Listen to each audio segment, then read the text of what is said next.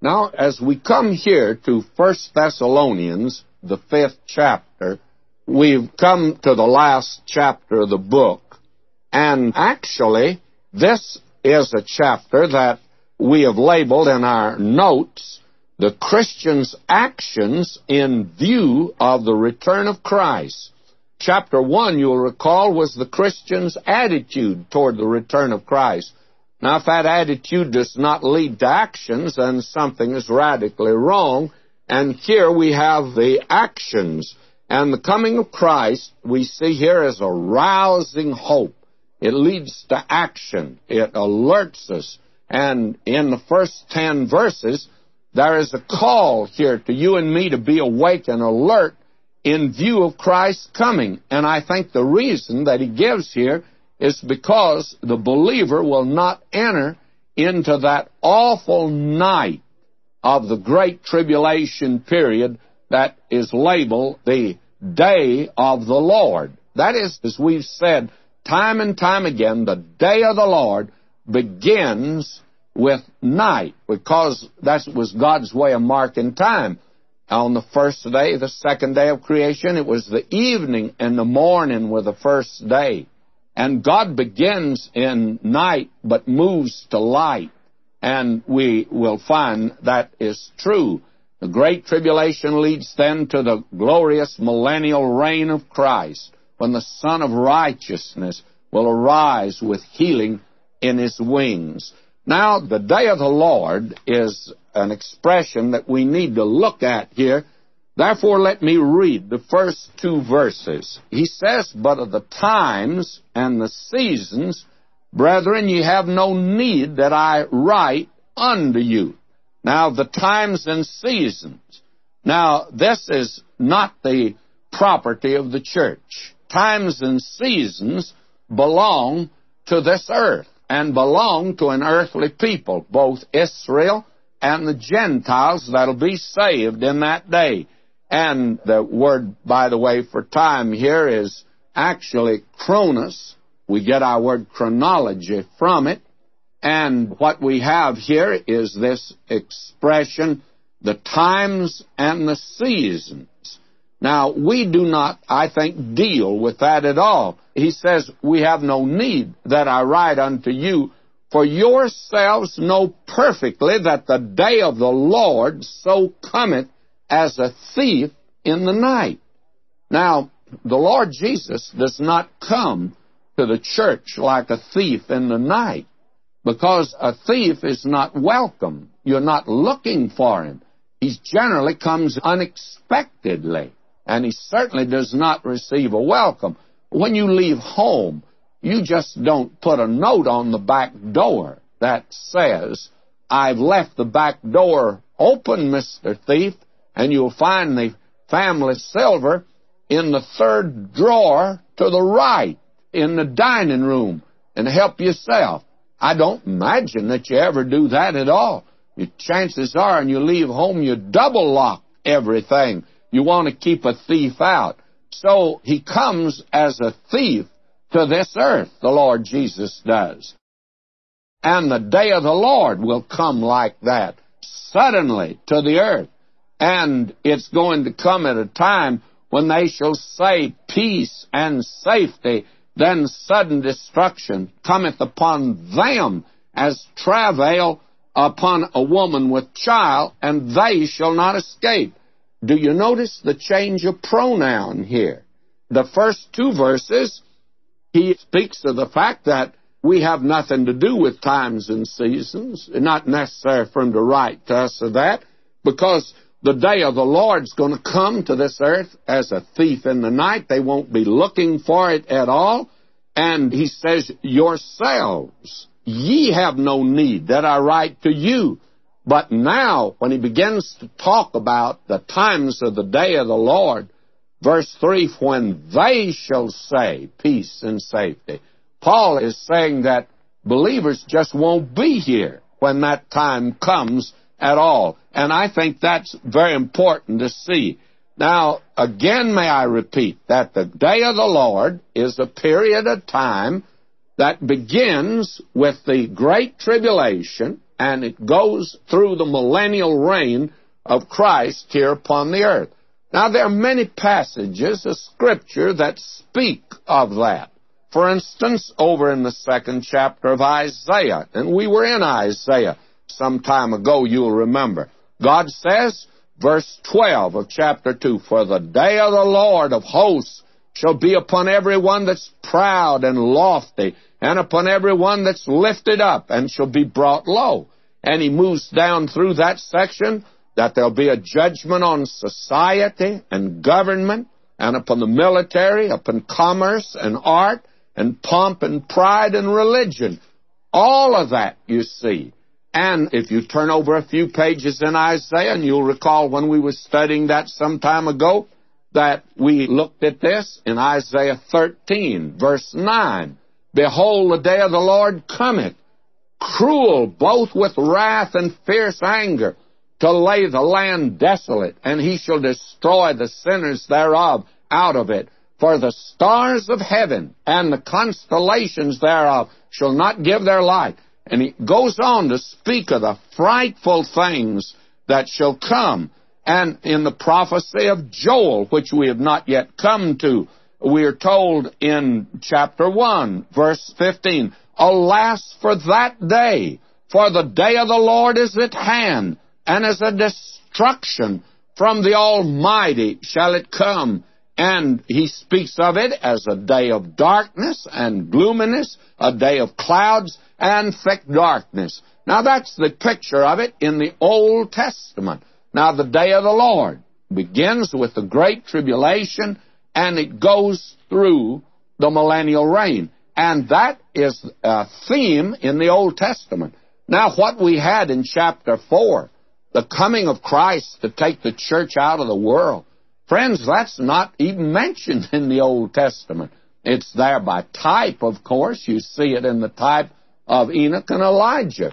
And you see other types, but it's not taught in the Old Testament that the Lord Jesus was going to take a company of people out of this earth to be with himself. What a glorious, wonderful truth that is. And that is the truth that was revealed first in the upper room when the Lord Jesus said, "I go to prepare a place for you. And if I go and prepare a place for you, I'll come again and receive you unto myself." Now, as far as I know, that's the first time it's mentioned in the Bible. And now Paul develops it in the 4th chapter, as we've seen the last 2 times. But now he's talking about something that is the theme of the Old Testament, and it was well known in the Old Testament. Now, he moves on from that, and he says that it'll be a time that's going to be a big surprise to the world. They're sure not going to expect it. They are not looking for it at all. And he goes on to say here, "When they shall say peace and safety, then sudden destruction cometh upon them." Now, I believe the big lie that we'll see in 2 Thessalonians, and the Lord Jesus warned of that, "Take heed that no man deceive you," because of the fact that the world will think they're entering the millennium, a great era of peace. And actually, they're entering the Great Tribulation period. It's going to come upon them suddenly, like a thief in the night. Now he says, "But ye, brethren, are not in darkness, that that day should overtake you as the thief. You're the children of light." Now, the rapture of the church actually does 2 things.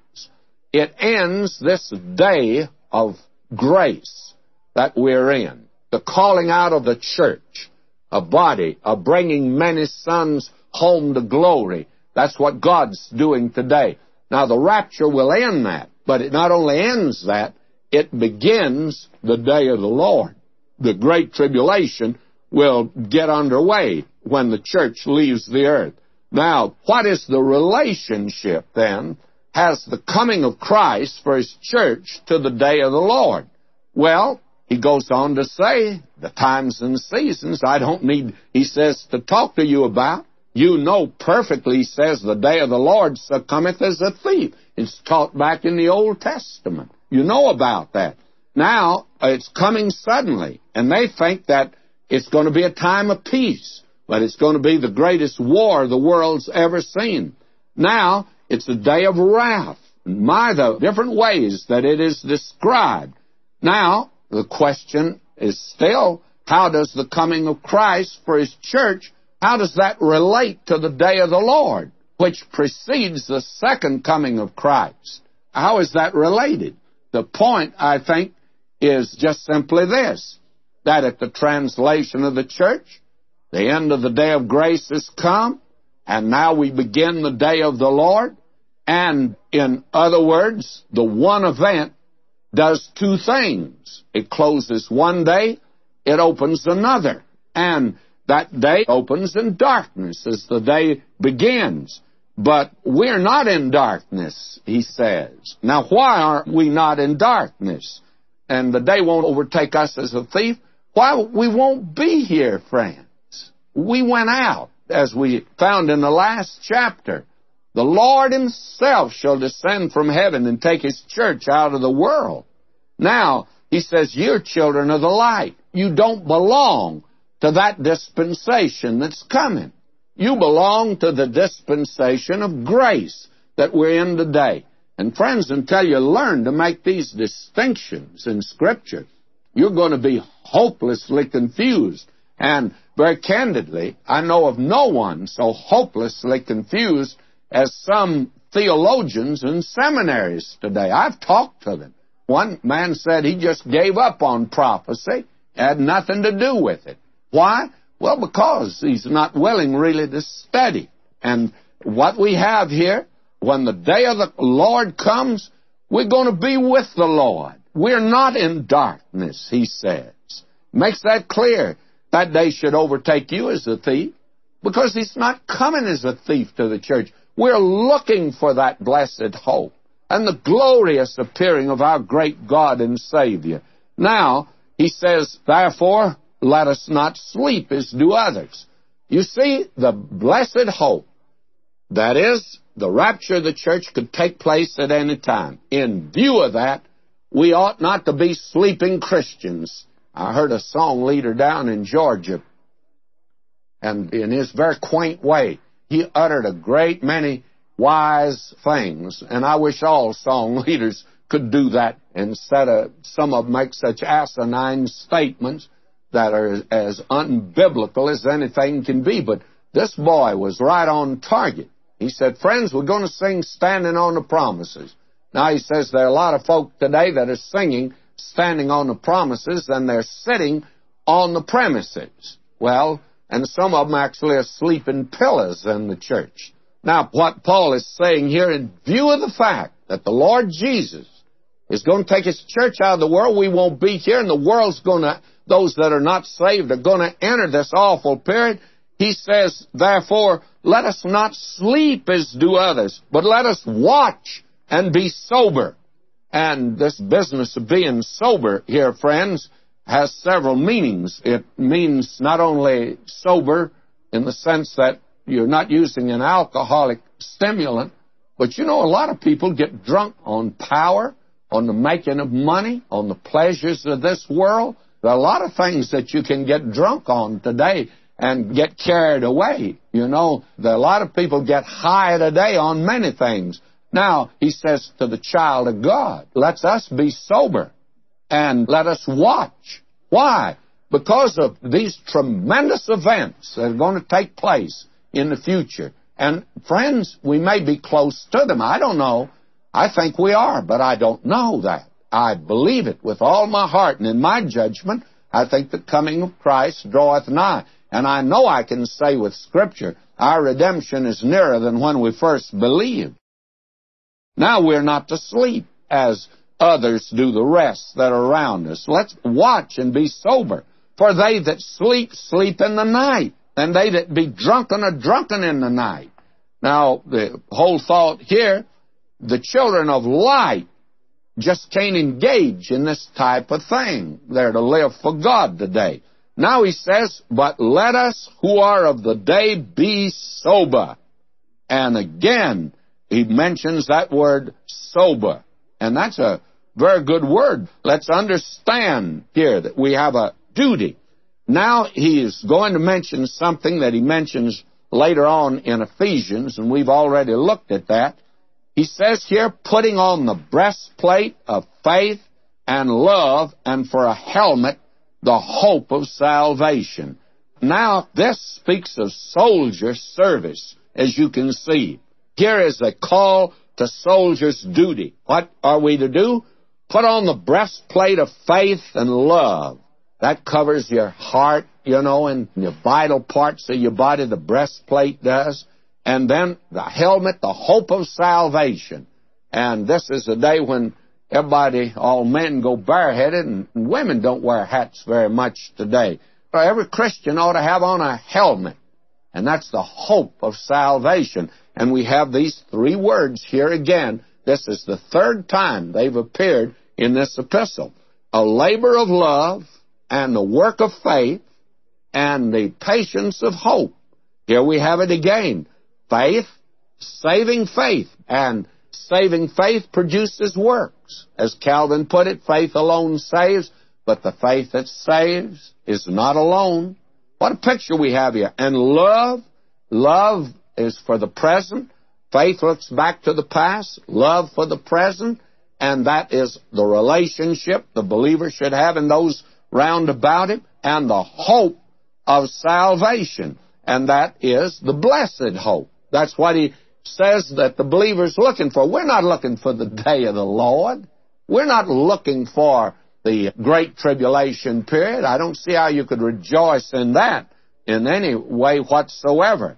We're looking for a blessed hope. And that is the consummation of our salvation. John says, Beloved, it doth not yet appear what we shall be. But when he shall appear, we shall be like him. Now, God's not through with me, so don't you be impatient with me. And the little lady down in Mississippi, I guess maybe it was West Texas, years ago, in a testimony meeting, she got up and said, most Christians ought to have written on their back, this is not the best that the grace of God can do. And I always felt that I ought to have that on my back. He's not through with me. And don't you be impatient with me. And by the way, I won't be impatient with you, I hope, because I don't think he's through with you either. And today, there is the hope of salvation. That is, that he will consummate what he's begun with us. He that hath begun a good work in you will perform it until the day of salvation. Now, for God hath not appointed us to wrath. Now, that ought to be clear today even to an amillennialist. But for some reason, they miss the point. God hasn't appointed us to the day of wrath, to the great tribulation. Church is not going through it. It's a time of judgment. Christ bore our judgment. Somebody says, you think you're good enough to go out. No, I'm not even good enough to be saved. But he did it by grace. And when he comes, takes his church out, I'm going with you super-duper saints. And you know why? Because of the grace of God. He hasn't appointed us to wrath, but to obtain salvation by our Lord Jesus Christ. Deliverance from wrath. And that's what the great tribulation. Who died for us, this is verse 10, who died for us, that whether we wake or sleep, we shall live together with him. Now, whether you die or whether you live, and at his coming. After all, most of the churches has already gone through the doorway of death. And what a parade that's going to be someday, beginning with Stephen and the apostles, and then the martyrs, and then down through the ages. And you and I, if we're alive, we'll bring up the rear. That's all we're going to do. But thank God we're going to be there by the grace of God. Now, what does this do for you? Wherefore, comfort yourselves together. This is a marvelous, wonderful thing. Now, we're going to begin here with verse 11, a series of commandments for believers. I have listed 22 of them here. And you talk about the 10 commandments. What about the 22 commandments? And here are commandments for believers. And this, I think, will answer the question of whether today when we say you're saved by the grace of God, faith in Christ apart from works, that this ought to answer the question for you. That up to the time you're saved, God has you shut up to a cross. God has the world shut up to the cross, and He's not asking anything of the world except this. Here's His question: what will you do with my Son who died for you? Now, after you've answered that question, and if you answered it in the affirmative and accepted Him as your Savior, now He's going to talk to you about your life. He's going to develop you, and you should grow in grace in the knowledge of Him. And we ought to be a better Christian this year than we were last year. Now, the child of God is not under the Ten Commandments as a way of life. He's way above it. He's to live on a much higher plane. And here are some of these commandments. And they're very practical. Here is where the rubber meets the road, right here. Now, it's a wonderful, glorious thing to keep looking up for the coming of Christ. But it's also very important that we keep walking down here on the sidewalks, not of New York, but on the sidewalks of your town and mine, in the home and in the factory, in the office, in the schoolroom, wherever we are called to walk. Here are the things that He tells us that the Lord Jesus said, if you love me, keep my commandments. And there are many Christians haven't even listened to Him yet. And here they are. He gives them out actually like military orders are given. They're brief and they're terse and they're barked out like a second lieutenant had given to. And there's military terminology here that we are to put on the breastplate of faith and the helmet of the hope of salvation. And now, beginning here in verse 11, He gives the first one. And they come here, it seems to me, in sort of bunches. That is, certain ones are related. We'll call attention to that. Now, in verse 11, we're to encourage one another. Wherefore, comfort yourselves together. That's commandment number 1. And that means that we're to encourage one another in the faith. And then 2, and edify one another, even as also ye do. Now, they were doing this in Thessalonica. Edify means to build up one another. You and I should be a team working together. We should be giving out the Word of God. And then he goes on to say, and we beseech you, brethren, to know them which labor among you and are over you in the Lord, and admonish you. And that's the third commandment. And then the fourth is verse 13, and to esteem them very highly in love for their work's sake. And 5, and be at peace among yourselves. Now, these 3 commandments right here seem to me to belong together. Understand those who teach the Word. And it means that we should recognize them. Now, actually, Paul is speaking into the local situation in Thessalonica. Now, you'll recall he'd been there only just a month, less than a month, of course, and he had taught them, and the church began, we would say, from scratch. There wasn't a believer there till Paul arrived, did missionary work. So they've all been saved about the same time. Now, among those, there would be certain ones that would have the gift of teaching, and each believer is given a gift. I think the moment you're saved, those of you that have been with us through 1 Corinthians already know this, that every believer is given a gift, and you're to exercise it in the body of believers, to build up the body of believers. Now, there was some there that had the gift of teaching and of preaching and helping them. And I have a notion that the attitude could be like this: well, so-and-so and I, we were saved at the same time. I knew him when. Where did he get the idea that he can teach me? I was saved same time as he was. We should recognize in the church that certain men and women have certain gifts, and we should respect them. We should look to them. And he says here, to know them which labor among you and are over you in the Lord, and admonish you. The problem today is that the average teacher in the church They pay no attention to him. And we've got a great many people say, oh, we believe the Bible's the Word of God. Oh, we believe every word of it. Well, why don't they obey it? Why don't they listen when it's being taught? They don't. And it's almost nonsense today. And it's certainly hypocritical to talk about believing the Bible and then know nothing about it. One man said to me very candidly, he says, I believe the Bible from cover to cover. And he says, and I'm ignorant of what's between the covers.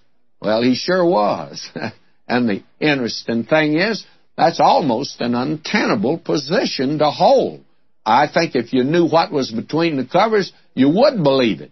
But don't say you believe it and then be ignorant of it, because you betray immediately a hypocritical position. If you say you believe this is the Word of God, then this is the thing you should listen to. Therefore, those that are preaching and teaching the Word of God should be listened to. Now he says, the fourth commandment, verse 13, and to esteem them very highly in love for their work's sake.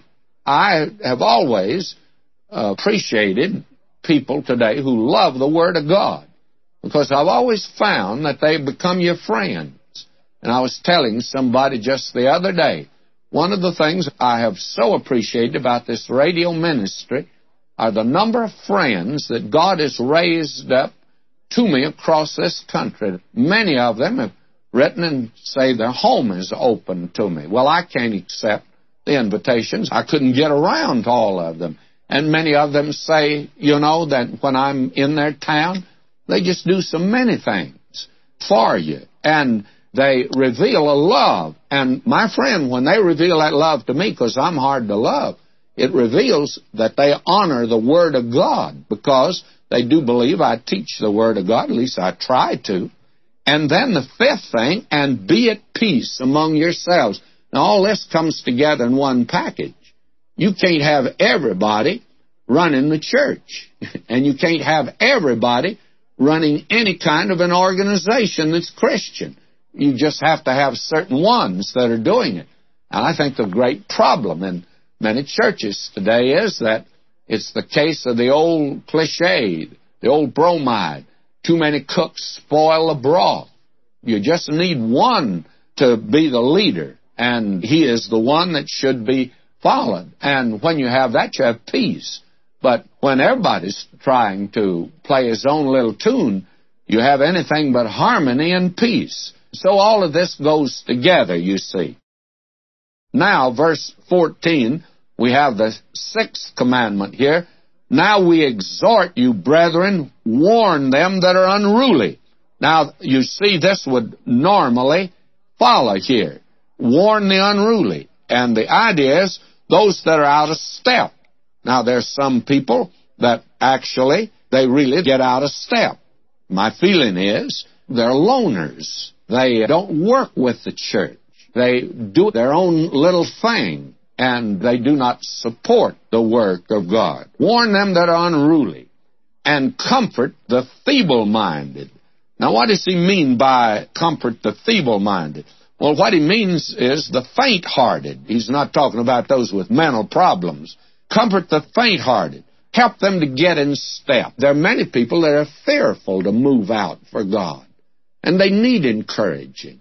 There's many a saint today that needs somebody to put his arm around him and say to him, brother, you're going to make it. I'm for you. I'm praying for you. How wonderful it is.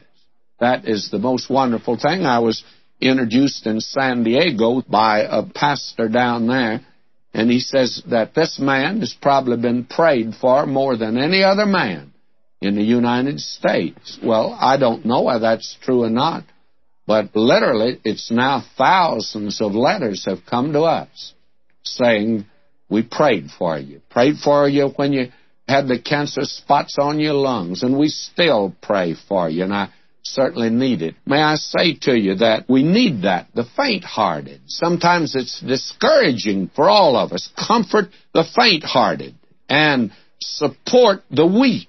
Now, there are those that are weak in the faith, and they cannot get in step. They're little babies. They wouldn't be able to march in step. And therefore, help them, lift them up. It's like the story that we told about the little girl carrying this big, heavy baby, and somebody says, "Little girl, isn't that baby too heavy for you?" And she said, "No, he's my brother." Makes a lot of difference, you see. Support the weak. Be patient toward all men. And that means don't lose your temper. And now he's meddling, if you don't mind me saying that, because it's so difficult today, is it not, to deal either in business or in some public place with some cantankerous, unsaved, unholy, ungodly individual that definitely is trying to trip you or to abuse you in some way. Be patient toward all men. Don't lose your temper. That's what it means. Don't lose your temper. Now we come to the 10th commandment in verse 15. And he says here, and it's a very wonderful one, "See that none render evil for evil unto any man." Now, this is something that I think is very important. And in other words, don't fight one another. Don't render evil to any man, but follow that which is good, both among yourselves and to all men. Now today, as someone has put it, there are three philosophies of life. First, there is the standard that the pagan has today. This pagan world operates on a philosophy that you do evil in response to good. In other words, you get the other fellow before he gets you. You use any kind of a method. He may have treated you well, but if you can take advantage of him, you do that. That's a pagan heathen philosophy. Then there is the standard of the so-called, I suppose, refined and educated and cultured world, and that is, you do good to those that do good to you. Remember, the Lord Jesus said, why, all these religious rulers, they always do good to those that do good to him. The Democratic Party and the Republican Party operate on that principle today.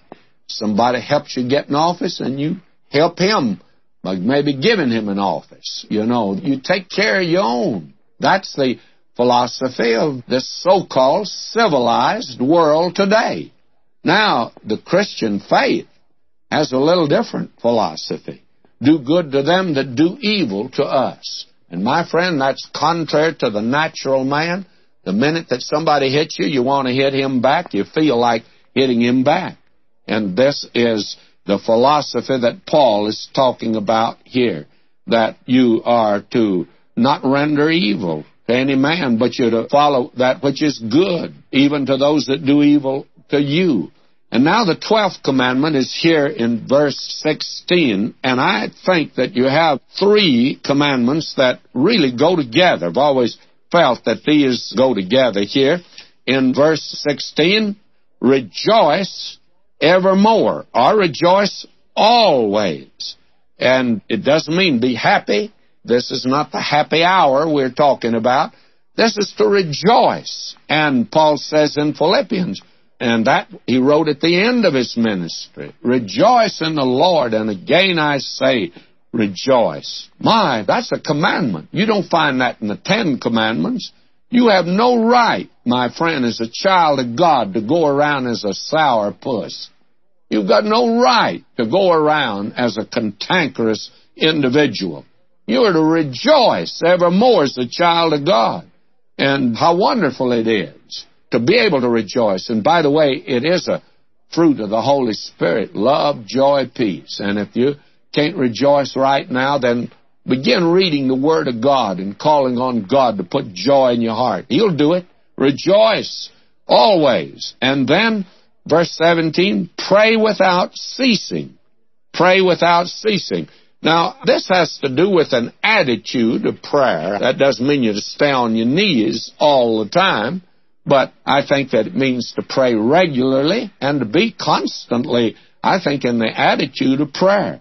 And then he goes on and says in verse 18, in everything give thanks, for this is the will of God in Christ Jesus concerning you. Now, that's to give thanks in all circumstances, not once a year, but all the time. And he says this is the will of God in Christ Jesus concerning you. Now, if you would come to me and say today, what is the will of God for me? Well, I couldn't really tell you, but I can tell you 3 things here that's the will of God for you. Rejoice always, pray without ceasing, and in everything give thanks. That's the will of God for us. Now, verse 19, quench not the Spirit. Now, how do you quench the Spirit? Now, that's in verse 19. You see, the Holy Spirit, one of the figures that's used of the Holy Spirit is fire. And how do you quench a fire? Well, you dampen it down and don't let it burn.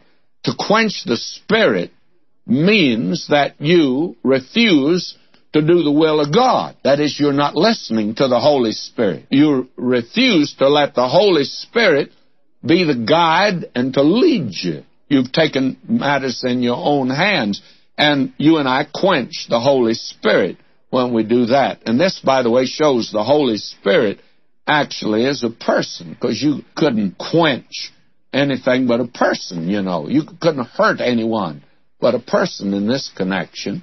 The same word that we saw back in Ephesians, grieve not the Holy Spirit, whereby you're sealed unto the day of redemption. Grieve, you have to grieve a person, can't grieve a thing, and there it means sin in the life. And here it means to quench not the Spirit, step out of the will of God. And then despise not prophesying. Now, what does he mean by that? That's verse 20. Do not look down upon Bible study as something beneath you. Do not be indifferent to the Word of God. We got a lot of folk in Christian service that are ignorant of the Bible, and they look down on Bible study. And I hear this every now and then. It generally comes from some ignoramus, and he makes a statement. He says, now you can just spend all your time going to Bible study and you don't do anything. What you need to do is to get out and get busy. Well, what you need to do is to get busy studying the Word of God, and when you do that, you'll get busy. I remember when we had our Bible study in downtown Los Angeles, 21 years, we averaged 1,500 people every Thursday night. What a thrill that was. What a privilege that was. And every now and then, I don't know whether somebody was being a little jealous or not, but they'd say, oh, just to go and sit and listen to the Bible, you need to do something. You need to sit and listen to the Bible, friend. And if you do that, you'll do something. And today, I happen to know that there's several hundred people that are on the mission field. And there's several hundred today that are witnessing for God, and several hundred in the ministry that attended those Thursday night meetings. And the interesting thing is, I notice these boys who don't study the Word, they soon run down like an 8-day clock, and they don't last too long. We are told here, despise not prophesying, the teaching of the Word. Prove all things. Don't be taken in. And let me say this crude thing. Don't be a sucker today, friends. Just because somebody sends you a picture of some orphans or some people way off yonder and you don't know anything about them, or some promotion job, investigate. I'd say to anybody that wants to support this program, investigate us. Come out here in California and visit us. Let us show you what we're doing. Prove all things. Christians ought not to just be gullible. Hold fast that which is good. My, how wonderful these things are that he mentions here.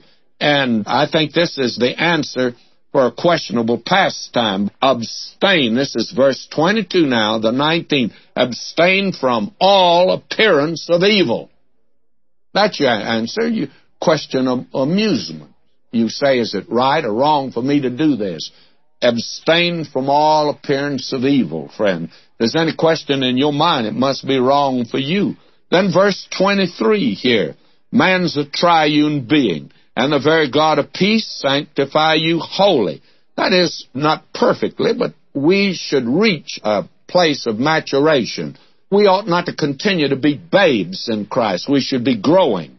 And therefore, sanctify you wholly, and I pray your whole spirit and soul and body be preserved blameless unto the coming of our Lord Jesus Christ, that we ought to mature. And faithful is he that called you, who also will do it. Now, the 20th commandment is in verse 25 here. Listen to it.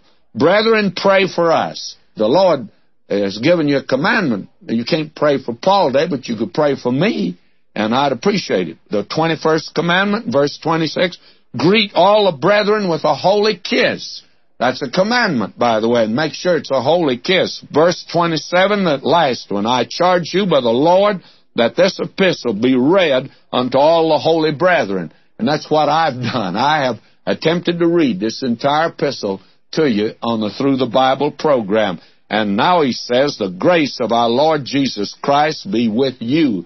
Amen. And I pray that that grace may be with each one of you, my beloved. Until next time, may God bless you.